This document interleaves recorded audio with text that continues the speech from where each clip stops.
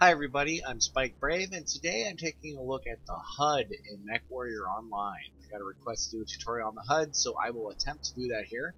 I will cover some things in detail, and some things I'll point you to some other tutorials because they're subjects in and of themselves. First of all, let's start about talking about this HUD by starting at the very top. So you can see at the top there's a timer that's counting up. That only occurs when you're in the testing grounds like I am now.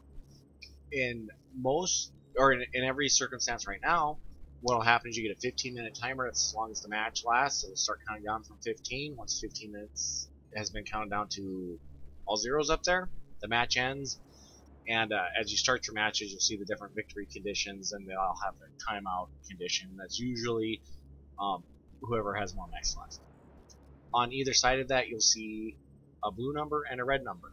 In Conquest and Assault, that is the number of mechs that have been killed by that team. So you're always blue. So if you've killed 5 mechs, that 0 would be a 5.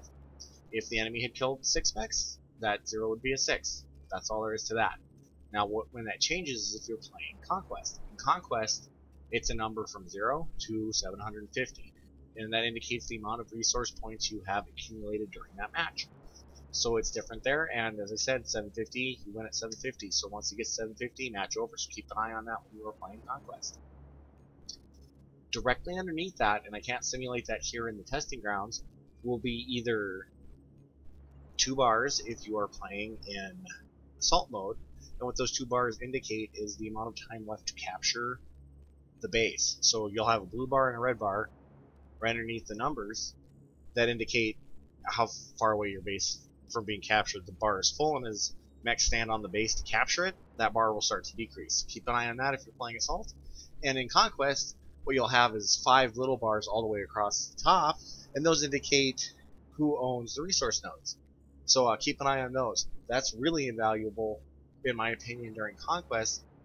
I have seen a lot of people ask where the enemy mechs are. You can actually see them on bases capping, so it's actually a good way to tell where that last guy is. If he's capping a base, you'll be able to see it up there.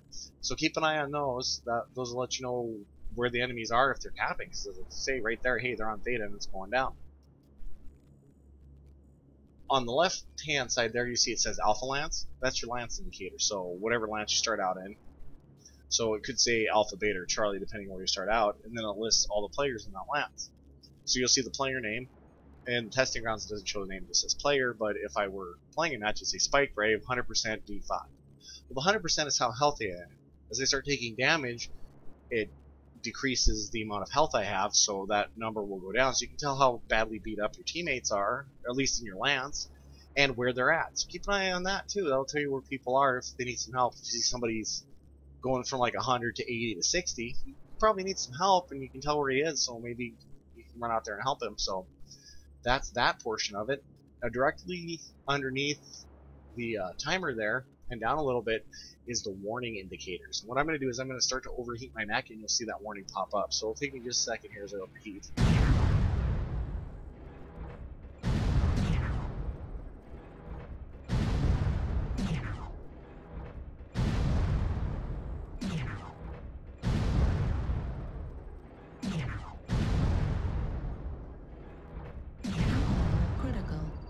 So you see it says heat warning now.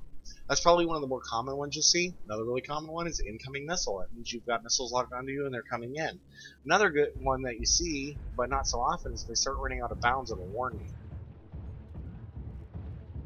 Out of bounds. So I have 8 seconds to get back in bounds at the time I started saying that. So that's where your warnings come up, and it'll tell you things like if you've received critical damage, your armor's been penetrated in an area, and you're starting to take damage to your internal structure, you'll get one that says critical damage. If you have a clan targeting computer and it gets destroyed, it'll let you know, hey, your targeting computer's been destroyed. So that's one to keep an eye on. Very important, a lot of warnings there, and as you can hear, Betty will talk to you too, and she'll tell you what's going on. But that's where your warnings come up. Now, right underneath that is that bar that's a compass. And the number there is the degrees off of north that you are. So if I face all the way north, it's 0. And as I turn, that number goes up all the way to 360. Oh, going a little fast for myself there. All the way to 360. So come back a little bit. So 255 there. So if I go all the way to 360, back at north.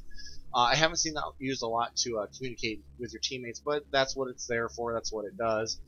And you also get the indicator of where the enemies are. So you can see I've got that red diamond, and here's that commando right there. That's what it's picking up on. Then if I come forward a little bit, I'll be able to see a cicada here too. There we go. So you can see I got those 2 diamonds. So it kind of lets you know where your enemies are a little bit if they're being detected. So that's something to be aware of. And let's talk about those 2 triangles. The upper triangle is indicative of where your torso is pointed, and the lower triangle is indicative of where your legs are pointed.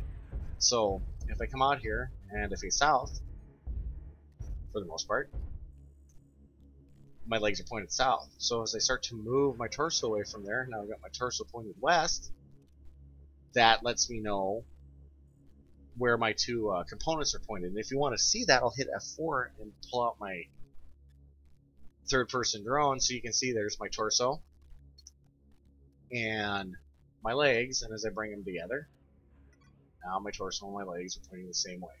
So there's a little visual representation of that guy. So we'll go back in here. I'll talk a little bit more about third-person view towards the end of the video. On the very right-hand side there, you'll see it says slot 1, slot 2. Those are your consumable slots. You'll have a little icon there that tells you what consumables you have equipped. I have an artillery strike, and that's denoted by that thing that looks kind of like a tank. If you had an airstrike, it would look like an airplane. And the other thing I have is the cool shot consumable. And that helps me manage my heat. If I'm getting real hot, I can pop off my cool shot and remove a bunch of heat from my neck. So those 2 indicate your consumables and the state they're in. So if I were to use one of my consumables, and I will use my artillery strike here, we'll put smoke on that commando. Target acquired. Artillery strike activated. So you can see there's my smoke. My artillery strike's being used, so it's grayed out. And that is how the consumables work and how they're denoted on your HUD. If you have a mech with ECM, right above that will be a symbol that looks like a blue eye. That indicates that you have ECM on you. You'll see that all the time if you have ECM on your mech. If you're under friendly ECM, you'll also see that symbol. If you have ECM equipped and that symbol turns into the word ECM with a big red X over it, that means your ECM is being jammed by something. So look for a UAV, mech with a Beagle active probe, or an active probe if it's planned, or you're being tagged, narked, but something's canceling your ECM, so be aware of that. Keep an eye on that. Hey, there's something up with your ECM. The other thing that you'll see there is something that looks like a low cell phone signal. It's 3 bars, only one of them's filled in. What that means is you're in the presence of enemy ECM. A lot of people have ECM and they're able to sneak up on other players who are not paying attention to their HUD. Several things will happen to your HUD when you're under the effect of an enemy ECM, and I can't stress how important it is to pay attention for these things. So, here we go. You'll get the cell phone bar looking thing. Hey, you're being affected by ECM. Something else that'll happen is if you're facing mechs, that red triangle there, or blue triangles if they are friendlies, and we'll talk about those in just a little bit, they'll start to flicker, and the last thing you'll see is on your mini map in the bottom center there, it'll say low signal. Those are all indicators, and they all occur all at the same time, that you're under the effect of enemy ECM. That means there's a mech with ECM and he's an enemy and he's close to you, so keep an eye out for that. I can't stress how important that is. You start seeing those things, be aware of them, because it means that someone's close to you and they have ECM. So that means that there's at least one mech and you may have buddies, so be aware of that. You start seeing that, pay attention to it. So that's that portion of the HUD. Let's talk about those triangles now. So as you can see, that commando has a red triangle over it. That's telling me that's an enemy mech who is not targeted at all. If he were to be targeted by a friendly unit, that triangle will be filled in. If I target him, it changes my HUD just a little bit more. So I'll hit R to target him. Target acquired. See, the triangle's filled in because he's being targeted by a friendly unit. In this case, the friendly unit happens to be me, but I know it's me because he's got that box around it, and that lets me know who I'm targeting. If I had missile systems, as I move over him, or missile systems that lock on, so LRMs or streaks, I would get a circle around my reticle that would tell me, hey, you've got a lock on this mech. There's also a tone that goes with that, so that's how that works. I plan on doing a more in-depth tutorial on how to target in the future, but here's a brief look at how that works. And if you're curious about how the weapons work, I do have a whole bunch of tutorials on all the weapons, so check those out. Every single weapon in the game, show you how to use it. So check those out. It's under weapon tests on my YouTube page, so check those out if you need more information about the weapons, but that is how that works. Now, directly around my targeting reticle, oh, and something else that's important to know about your targeting reticule is we have arms and torso targeting reticule. So my medium lasers are mounted in my arms, and that's the circle. So if I point all the way up in the air, you can see that circle's up there. So if I shoot my medium lasers all the way up there, that's one that looks like a plus is one of my torso mounted weapons, and I have SRMs in my torso. So what I'll do is try to get somewhere where I can show you that a little bit better. We'll go right here. And what I'll do is I'll aim up a little bit. Now what I'm trying to show you here is how those reticules work. So that circle is my arms where my medium lasers are, and it's pointed at that tree on top of the hill here. My torso weapons are pointed about halfway up the hill there. So I'll fire my lasers. There's my lasers go, and then we'll fire the missiles. There's the missiles go. They don't go quite in a tight grouping like the lasers and direct fire weapons do, but those are how those two reticules work. Now something else to keep in mind is that we've got 6 little boxes around that target reticule, and those are in line with your weapons groups. So as you can see on the bottom right hand corner, that's where your weapon are displayed to you, and they have 6 targeting groups they can be in. So I've got my medium lasers on my 1, which is bound to my mouse left click key, and number 2, which is bound to my mouse right click. So as I fire my lasers, what you'll see is that box with the line over it is your first group, and that's how it starts counting. So if I go and press that, see that box turns red until they're ready to fire again. Now I'm ready to fire again, so that's a good visual indicator there. So same thing, go down 1, that's group 2. The SRM4s, they're reloading, they're not ready to fire. Now they are. Turned red again. So that's a good indicator of where your weapon groups are ready, and then the one underneath 2 is 3, and then starting over on the right hand side at the top, 4, 5, 6. So that's how those are work out for you, and give you some information on that and how that works. Now directly underneath your targeting stuff is a place where you'll get information about what's going on in the match as far as your performance. So if you shoot down an enemy UAV, get a spotting assist, anything like that, you'll see little numbers go across the bottom telling you, hey, you got a spotting assist, it's worth 25 C-bills and 100 XP. I don't know that off the top of my head, it's just an example. But yep, kill assist, narc assist, anything like that, you'll see that come across the bottom right above your mini-map. If you have the modern view mode enabled, you have the classic view mode enabled right underneath where it says Alpha Lance, that's where those messages will come up.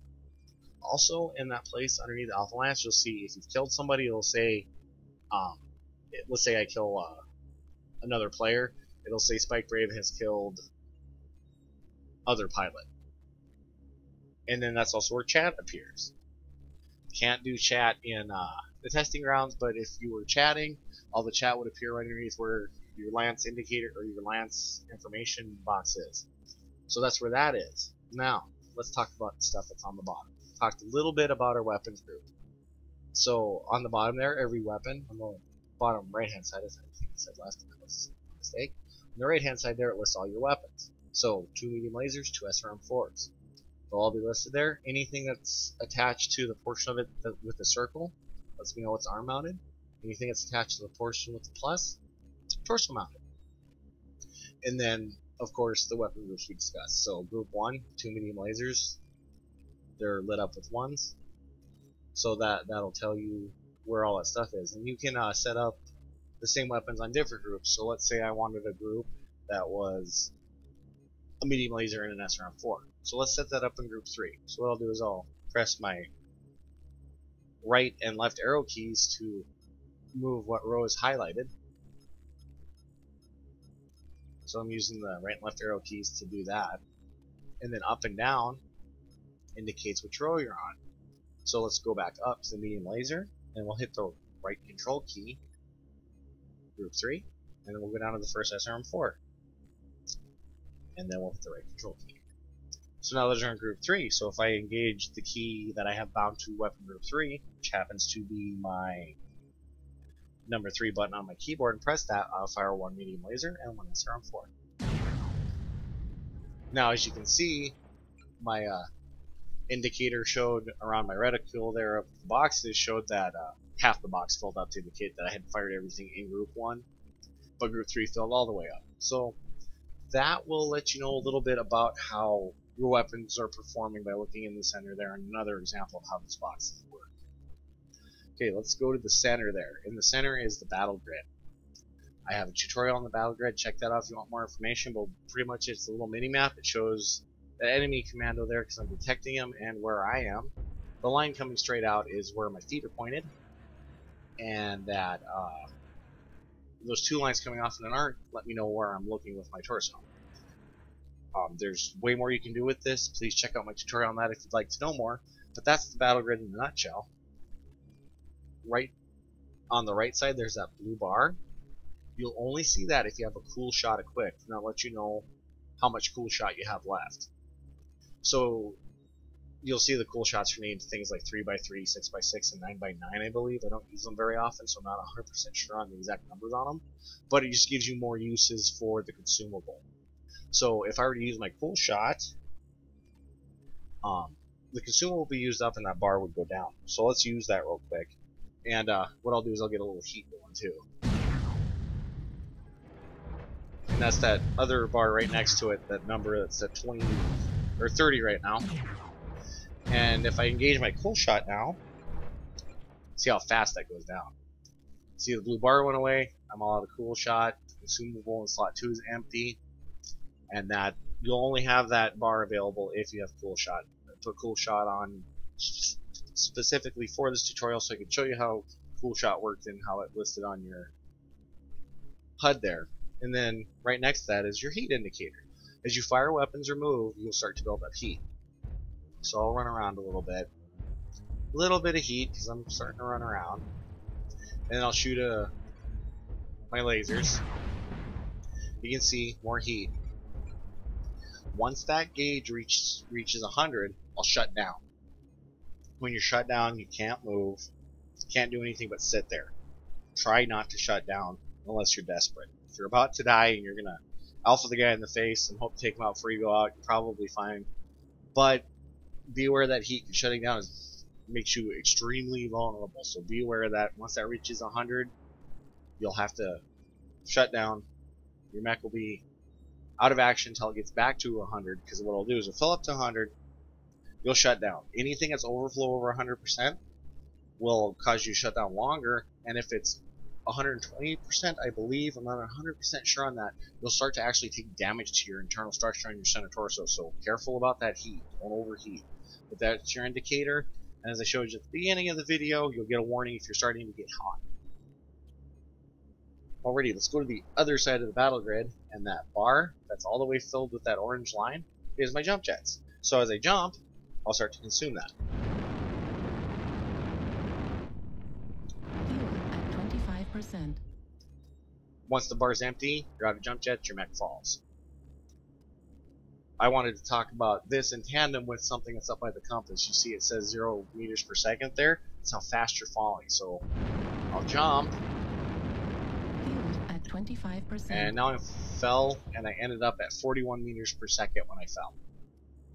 That's important for 2 reasons. If you reach certain thresholds when you're falling, depending on your mech type, and they do tweak this number occasionally, so I'm not going to list it here, but if you're curious as to what the exact number is for your mech, go out to the forums and look for falling damage.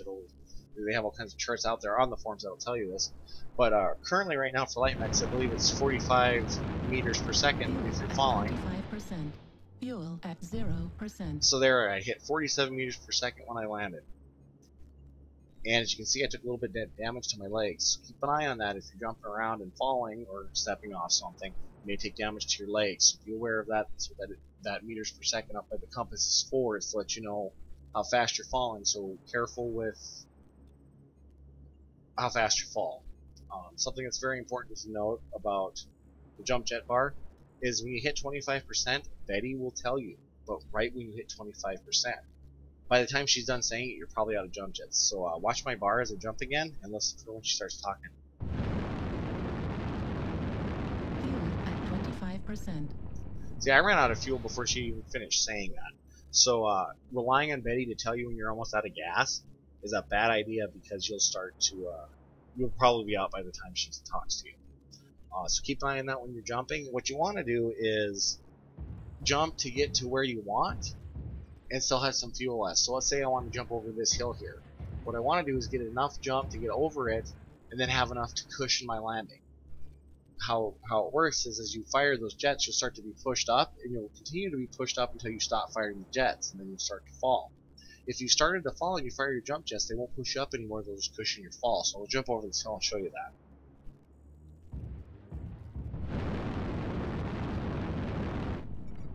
Fuel at 25%. So by being careful with my use of jump jets there, it prevented me from taking leg damage by jumping all the way up and then falling all the way down. So keep that in mind. That's how those jump jets work and how that bar works. And right next to that is your speed in kilometers per hour. So as you press the W key or whatever you have it bound to, that'll start to ramp up. And it'll tell you your current movement speed. Nothing real spectacular here. I'm going 152.8 kph, and then as I start pressing the S key, it'll slow down back to 0, and then of course you can go in reverse. And that's your speed. Nothing real fancy there. Just tells you how fast you're going. And then on right next to that, on the bottom left hand side there, is a readout of my armor and my internal structure. So on the very left hand part, you can see that I have the yellow legs. I've damaged my leg armor by jumping too high.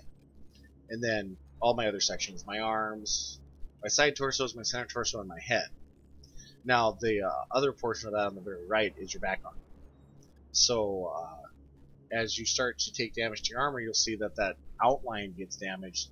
It'll start to turn colors until it turns very dark red, and then you'll start to get on the internal structure. What I'll do to show you that is target a mech.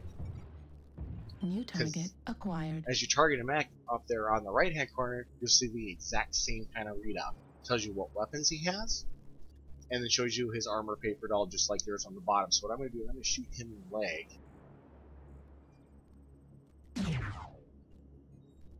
So pretty dark red, that means there's a lot of armor damage there, so if I hit him again, I can strip it off.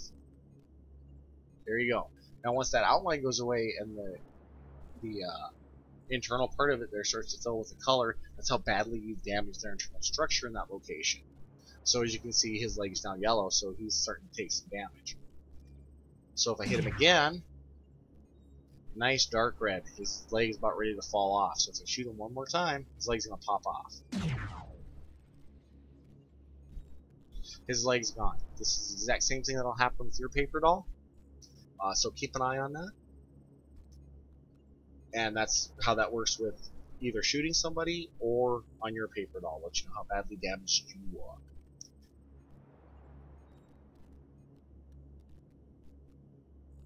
And then let's talk about the other stuff that can happen to your HUD. We've talked about how ECM can make it fizzle. If you shut down, it goes away.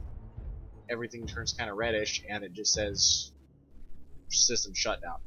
So stay away from that screen. You don't want to see that.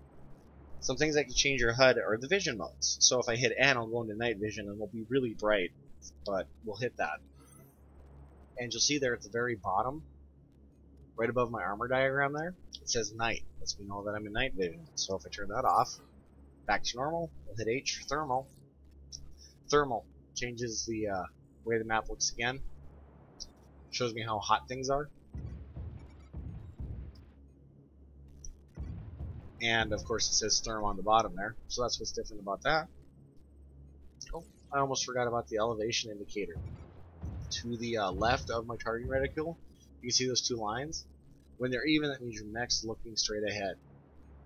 You're even with the plane of the horizon. So as you look up, see how the bars move away from each other?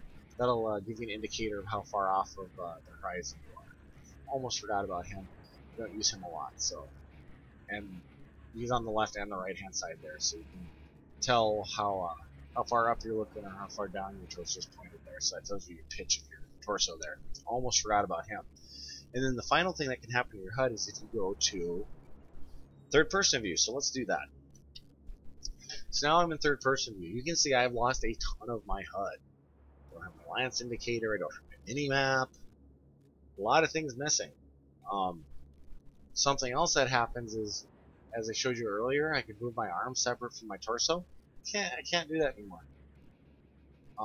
There's also some kind of weirdness with the target. You can see how it snaps around. It's trying to help you out by getting what's closest to you, so you can actually get in some pretty weird spots. If I get him on the hill right, I can jump around quite a bit. So it's really hard to put a shot where you want it when you're doing this too. So I'm gonna try to hit him in the leg.